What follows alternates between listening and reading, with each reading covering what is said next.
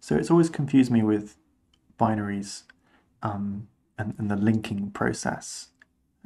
I get quite confused with what is a linker and how does that relate to like GCC or Clang or building tools, or the tool chain. Sometimes it's called the tool chain used to build, and how does that impact whether a executable will run or not. And this is within the Linux domain, which has ELF binaries as opposed to the is it PE format for Windows. So I've discovered this new command. It's not new. This command that's new to me, which is really useful. It's a way of checking what was the compiler version used at the time to build that binary. So we've got a mix of worlds here. So I'm learning the very new programming language called Mojo, and I've recently learned you can quite easily install multiple versions of GCC in Ubuntu. So if I have a look at the lists here, using the update alternatives, perhaps you've used that when changing Python versions. But you can, after installing whichever version of GCC, you can then say which one you want to set that to, but basically it sets a symlink to that. So when I type GCC,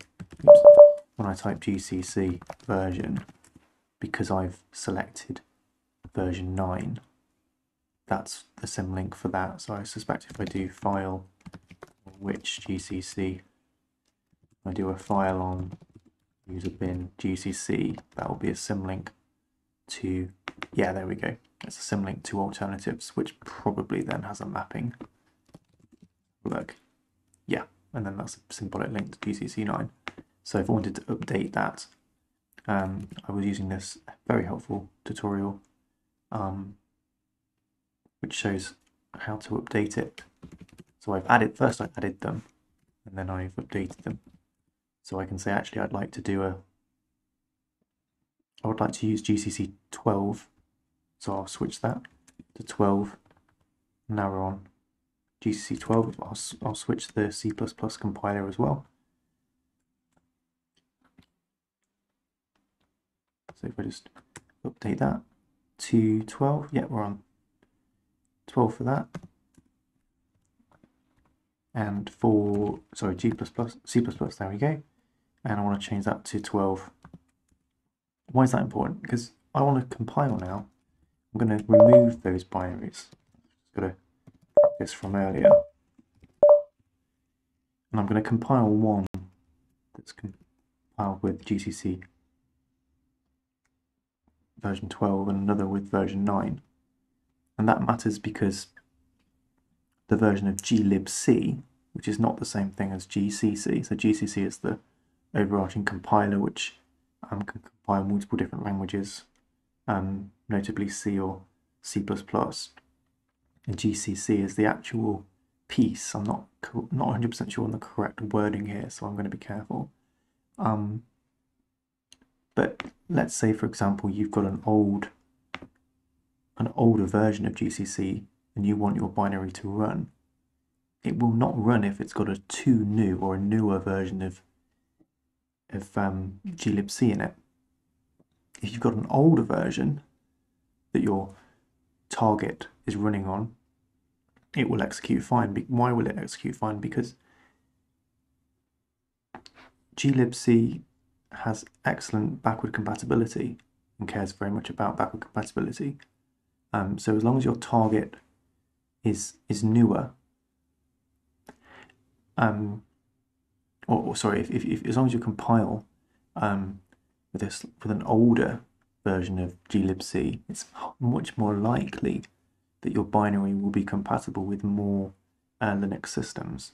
However, it won't have the advantages of perhaps some sort of speed enhancements that are built into newer versions of GCC, such as taking advantage of newer CPU architectures. or is that the right thing to say? Newer architectures? I mean, it's likely targeting x86, but perhaps enhancements to the hardware of those architectures. So things like the particular registers that you might be able to take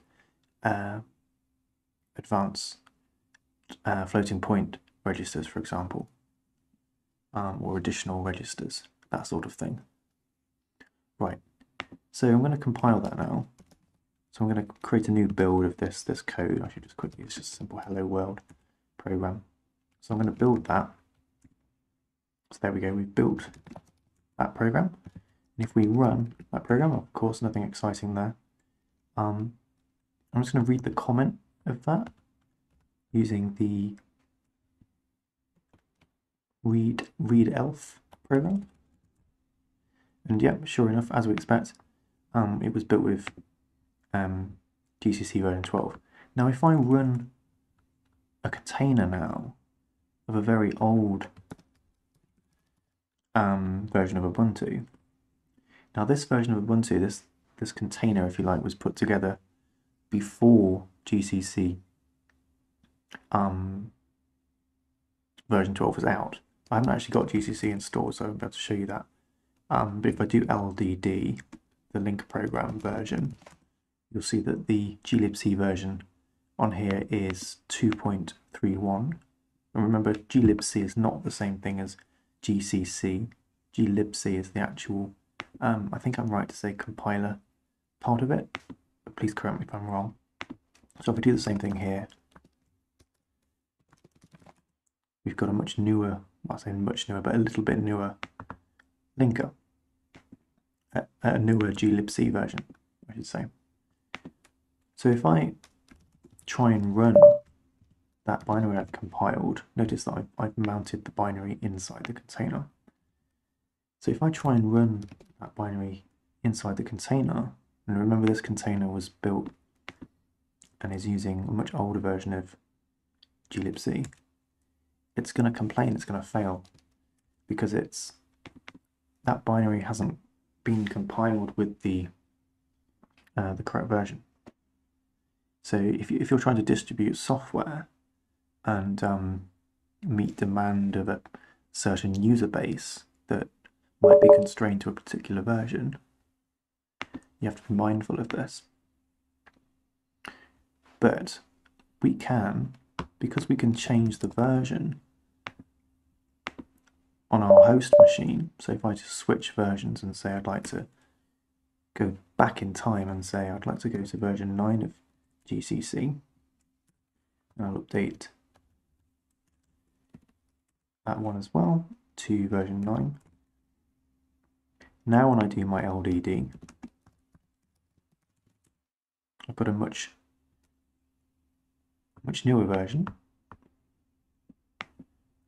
Or should I say older? I've got an older version.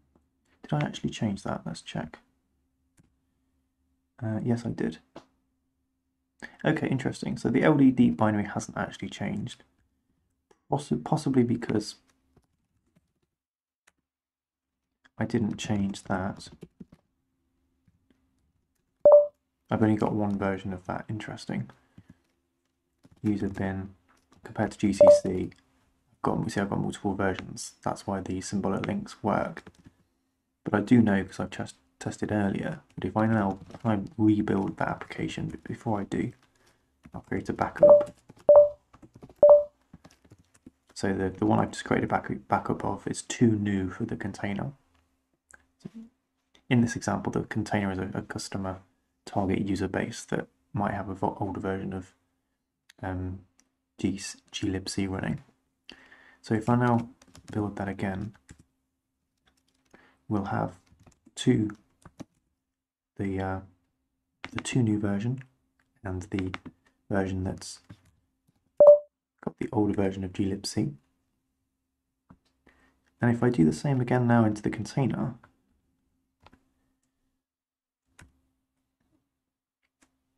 let's see what will happen. But before we do that, let's just read the elf of that program.